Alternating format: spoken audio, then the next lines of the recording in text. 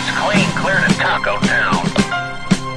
Yeah, we definitely got us the front door, good buddy. Mercy sakes alive, looks like we got us a convoy.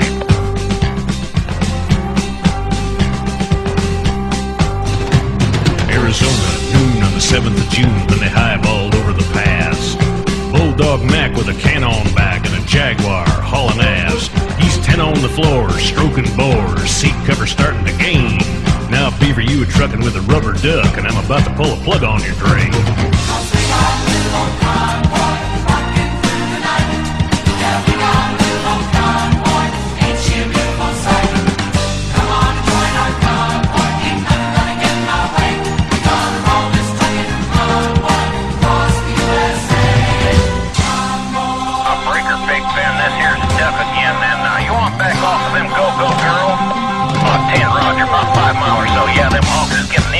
Up here.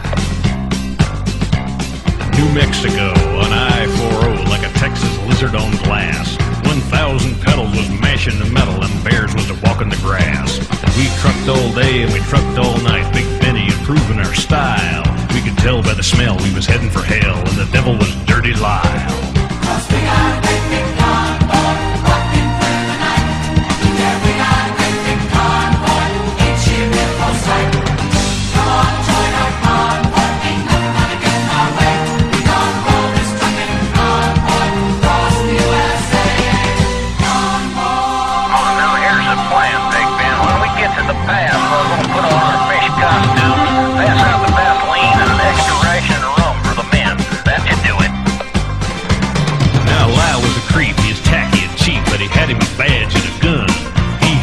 And he hated his truck, and he loved to bust truckers for fun.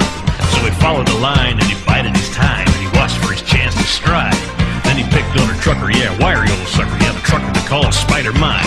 But the great rubber duck sort of run out of luck when he crossed that final bridge. There's choppers and rigs full of guns and pigs, they's wall to wall on the ridge.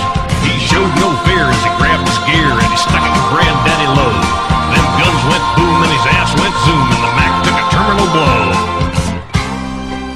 About you, Big Nasty. Come on there. Say, listen, Big Nasty, we sure are glad you's along on this here road to kick ass, don't you know?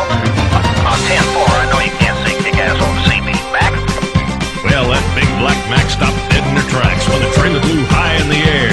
There was pieces of truck and some pieces of duck, and junk and debris everywhere. Then the rig took a drink and commenced to sink, and there was no duck no more. But that evil smile from dirty old Lyle showed south from the North Texas shore.